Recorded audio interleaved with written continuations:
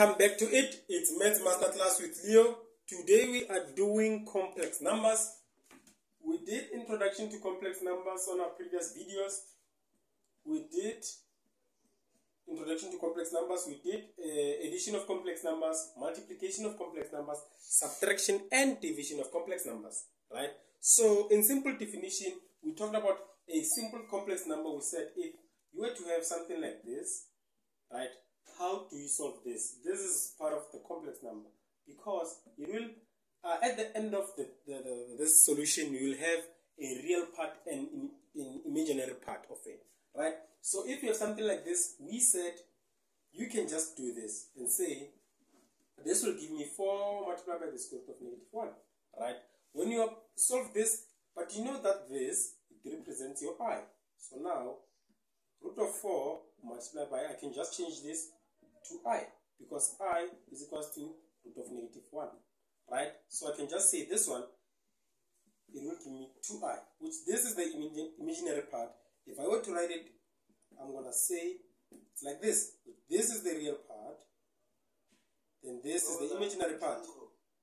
Imaginary part. Imaginary part. You see, now, we introduced these things last week. We talked about the addition, subtraction, multiplication, division of this, right? So now we will talk about types of complex numbers, or types that we can represent these complex numbers as. So in this case, we will talk about representation of complex numbers as what we call Cartesian, or in Cartesian form, which is the one we just did now. This is when we represent this in a Cartesian form. Then when we are going to represent this in a Cartesian form, I'm just going to say this is my imaginary part and this is my real part. Right? This is my imaginary part and that is my real part. And now, if I were to represent this, this is my I, this is my 2I, 3I. Right? 1, 2, 3. 1, 2, 3. 1, 2, 3. This is negatives, right? Now, if I were to represent this part on a Cartesian plane, I was going to say this is how my graph will look like. It will be here, right? Because the value of the real part is 0 there, right? The real part is 0. That's how my graph will look like. Let me say I want to represent what? 3 plus 2I. When I'm representing that on a Cartesian plane, I'll have 3 as my what? As my real part, then 2 as my there. That is how I'm going to represent it. And when I draw it, it's going to be something like that, right?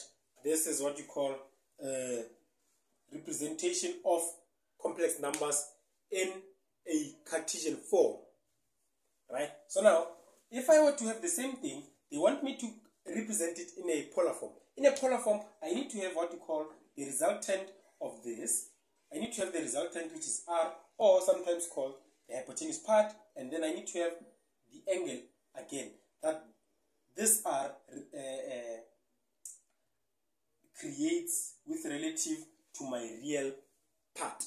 Right? I need to have that. So now, how do I calculate that? I know that this, if I can close here, this will give me a right angle triangle. Right? If I can close there, that will be a right angle triangle. I want to represent my answer like this, of which this is what? This is called a polar form. Right? I need to represent it like this. So now, I need to calculate the value of R. But I know the value of what? Y and X. Right? Using what? Using 3 plus 2I. If I use that to represent this in a polar form, or to represent this in a polar form, this is in a Cartesian form. Now I need to represent it in a polar form. So now I'm going to say R squared is equals to X squared plus Y squared. Then I can just say this and that. R is equals to X squared plus Y squared square root. Right? What is my X? X in this case represents the real part. So my real part is what? Is 3 squared plus y represents the imaginary part, which is 2. This in total will give me square root of 13, because this is 9, this is 4, right? It gives me the square root of 13. Then, if I continue, now I have the value of r, which is square root of 13. I have the value of r, which is the square root of 13. So now I need to calculate what? I need to calculate the angle that is created by r with relative to my real part. So now I'm going to say, because I have my x and my y, I can just use tan. Tan theta is equal to my opposite over my adjacent. Right? Then theta is equal to tan inverse of what? What is my opposite? My opposite is 2, because opposite is represented by the imaginary part over adjacent, it is 3. This will give me what? Tan inverse of 2 over 3. This gives me 33.69. So now, when I represent this in a polar form, it's going to be r is to what? Theta, which is root of 13 is 233.69.